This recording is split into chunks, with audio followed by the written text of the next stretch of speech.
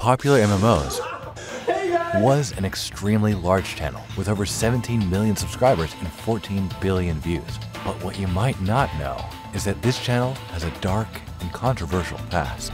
The PopularMMOs channel was initially run by a couple, Pat and Jen. The two married in 2015 after a year of being engaged. We just got engaged. No, we didn't. We just got married. Wait, we got engaged a year ago. Were you here today? At this point, they were doing quite well together. It seemed that everything was going uphill, and it did for the next couple years as they continued to grow. But after some time, Pat and Jen would start seeing some problems in their marriage. We decided to break up. There's a lot of reasons for that. Obviously, one of the reasons you guys could probably even think of is we've been asked about a million times. Do we want to have kids? Jen does want to have kids. I do not want to have kids. And that's a big issue because that's something that's really important to me. Yeah, and we both deserve to be happy in life. This obviously caused strain on their relationship and was why they finally decided to part ways. After this, it wasn't long before Pat started dating again. In 2020, Pat would start dating a woman known as Eleni. They would start streaming together and recording videos together. In May 2020, Pat even made a video with both Eleni and Jen. So this man was recording Minecraft videos with his ex-wife and current girlfriend in the same videos. That sounds pretty awkward, but they all seemed pretty happy making it. Get away from me! You get away from me! Get away from me! Get away from my house! Get away! That was until a few months later, when Pat and Eleni would get involved in some very public drama. Pat would post a video called "Eleni is a Liar," which began the start of their feud. So, here is something Eleni said online about me while we were still dating, actually. He's an old, awkward, divorced man. Not really. The girl he's with is too good for him. Eleni claims that they never even dated, and Pat claims they dated for over 6 months. Pat refutes this claim with a photo of them together, and she replies, "That's not even me." Okay, so Eleni says that we were always just friends. You guys have seen on social media and never dated. Well, interestingly enough, I do have the picture from when I matched with her on Tinder last year. And I said, we did date, of course, because we did.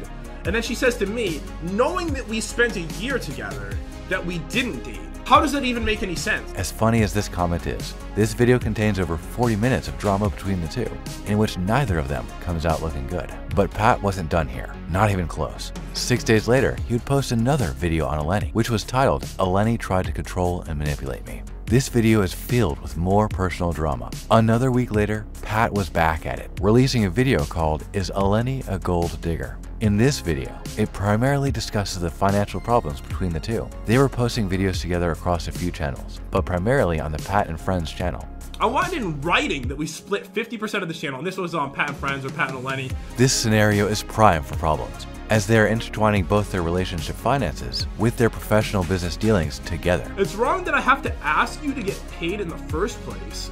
She doesn't. It doesn't even make any sense. And anytime I ask, you act like I'm a horrible person for reminding you, and then you refuse. That has never happened. Eleni says Pat is supposed to pay everyone on Sunday, but hadn't paid her as of almost Tuesday, which is a funny way to call Monday night. And Pat did say, "We forgot," in response. So it seems he was a day behind in his payments. This is where the story gets even crazier. Eleni said this isn't right, and Pat was going on a power trip. And she even told him that slavery has been illegal for many years, implying that she was his slave because the payment was a day behind. Just saying slavery has been illegal for many years. She literally called me like a slave owner at this point. Pat then tried to pay her partially over Cash App, but Eleni says she doesn't trust the app because the terms and conditions may result in her losing the money. She says she will deny the payment if sent. So Pat then went to deliver it to her house at 12:20 at night. Need the money now, I'm on my way. I mean, if you're already out, you can swing by me fine. I'm at my house, obviously. It's 12:15 in the morning, Eleni. Then come tomorrow. I'm just gonna leave it now. I'm not gonna be able to sleep if we're arguing. I mean, it didn't bother you since Sunday. I didn't think you cared. In this dispute, both parties were partially wrong because Eleni was in the wrong making such a large argument over being a day late. However, Pat was also wrong to not pay her and then make her jump through so many hoops to request payment, even if it was only a day or two late. This situation could have been resolved very quickly if they weren't acting so hostile to each other. A few days later, on October 11th, Pat would upload his video saying "Goodbye, Eleni," the end, in which they would finally break up. And Pat would answer questions about it from his fans. And yes, guys, it is another Eleni video. I am so sorry. This is the final one. I know last time I mentioned that there might be another one. This is to end everything. This marks the end of this chapter and would see Pat move on to another girl. After Pat broke up with Lenny, he would get even more in trouble with his new girlfriend, Liz. The two started dating sometime in early 2021, a few months after the Lenny drama. Today, I am joined by my girlfriend, Liz. On May 16, 2021, police would show up to Pat's house and arrest both him and Liz. Heavy.com obtained the police report from Duval County, Florida, which detailed the incident. It says that officers responded in reference to a naked female banging on the front door. The report says that Pat claimed they were drinking and got into an argument. Pat said that Liz was bipolar and often acts this way. This is a little suspicious, and what's weirder is that Liz and Pat supposedly gave conflicting stories to the police, hence them being arrested because there were no independent witnesses to verify what happened.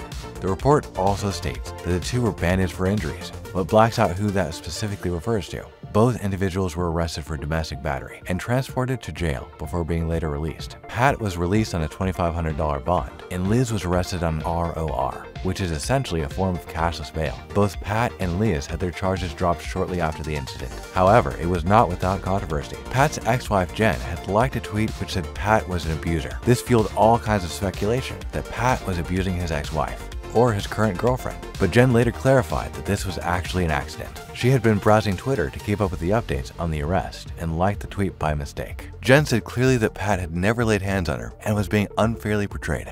Pat said on his Twitter to not believe any of these allegations, after which he leaked Eleni's address for the world to see. He did this because he claimed she leaked his own address. Pat's address was in the public record at the time due to the arrest, so it's not clear how much that really counts as doxing, but he definitely went over a line here. Mind you, the address that Pat leaked was for her apartment building, which many people live, and not her specific unit or house. But nonetheless, this looks incredibly bad for Pat. Eleni would change her YouTube picture to Pat's mugshot, which is quite funny, but it definitely escalated the situation further. Pat tweeted again saying, "Thanks Eleni for leaking my address and harassing me and Liz when she told you to stop posting about her and you refused. You are a terrible person." After this, things cooled down for a while, until about a year later, Pat would become involved with the police once again, and this time it was much worse. Court documents from the time detail the event. These documents were posted publicly by the Twitter account Exposed Minecraft YouTubers. In the documents, Pat and Liz were reportedly out drinking and partying when Liz told Pat he was too drunk and wanted to go home. While she was driving, Liz claims that Pat began punching her in the arm. Although the arresting officer did not observe any injuries on their arm, the two got in a heated verbal argument on their way home, and upon arriving, Pat would fall asleep outside of the house because he was so drunk. In response, Liz locked all the doors to the house out of fear that he may harm her. Pat woke up and was armed with a knife while standing in front of the door to the house. He then used the knife to slash the tires of their vehicles. Liz came outside because she believed Pat had calmed down, after which Pat would chase her down the street with a knife. They ran around the neighborhood while she was screaming for help. After stepping on her heel, she fell and suffered an injury, which the police also verified. She continued to run until she found a security guard who stayed with her and called the police. The police report says that my investigation revealed the suspect battered and assaulted the victim with a deadly weapon during the altercation. For this, Pat received 2 offenses: aggravated assault with a deadly weapon without intent to kill, and domestic battery.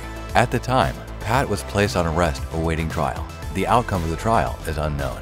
While this story is quite dark, Pat's final arrest would occur in late 2022, and this one is a much happier story. Good luck. That was a stupid thing you guys did yesterday.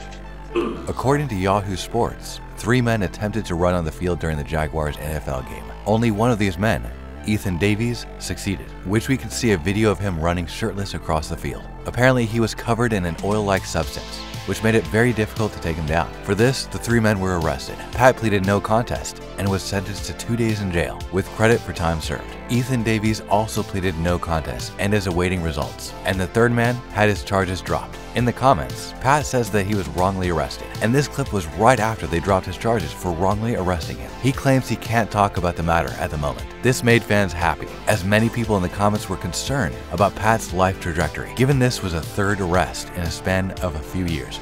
No video has been made by Pat clarifying what actually happened since, but it seems no real consequences occurred because of this incident. I hope you all enjoyed watching, and be sure to like, subscribe, and we'll see you in the next video.